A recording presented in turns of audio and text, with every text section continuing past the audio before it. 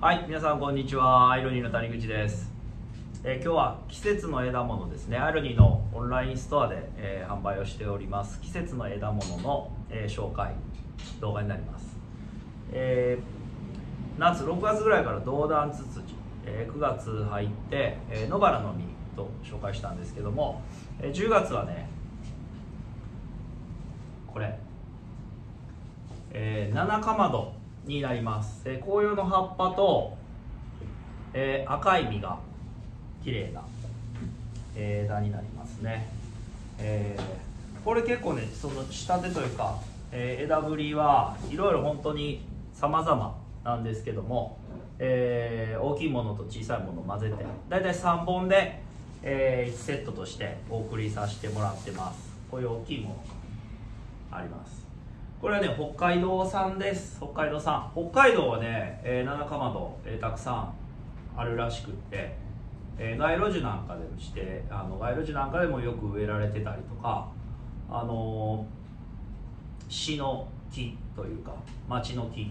みたいなものに指定されているところがたくさんあるみたいです。ナナカマドといえば割と日本、北海道が有名なようです。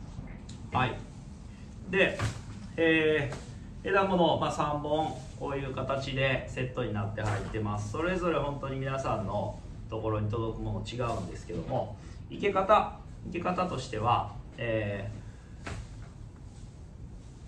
まず最初届いたらね、水揚げするときに枝をね、足元の枝を、ハサミこうやって十字に割って、スリーブで巻かれているのでもうそのままでいいので、そのまま水にちょっと深めの水、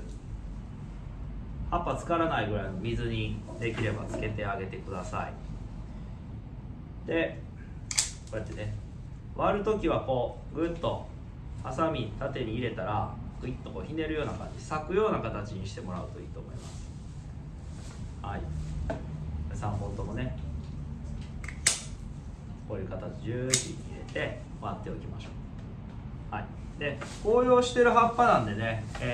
これずっと葉っぱ残ってるわけじゃなくて割とこう散ってきたりもしますけども、1週間2週間ぐらいはね楽しんでいただければと思います。で、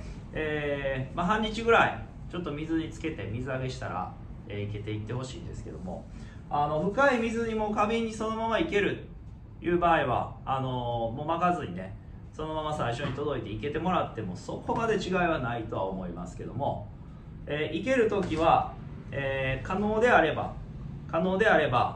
こういうふうにちょっと、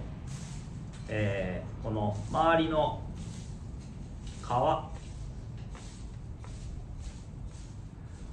僕ら長くねお店なんかに飾ったりする時はこういうふうに皮を削いで、いけます。皮を削いでいきます。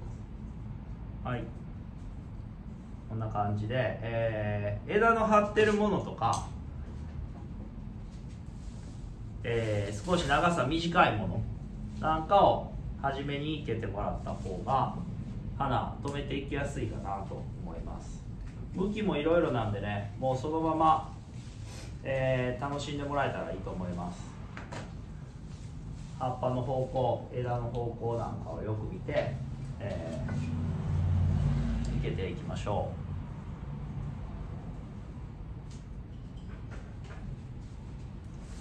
う。はい、これが綺麗ですね。これ一番紅葉が綺麗。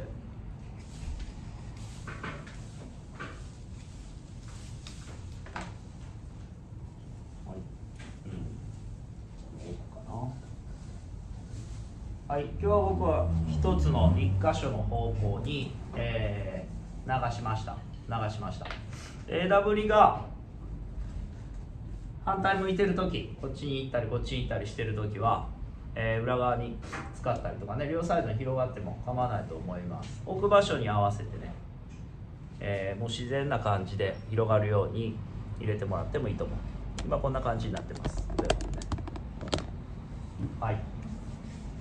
という形になります。では皆さんも楽しんでください。では。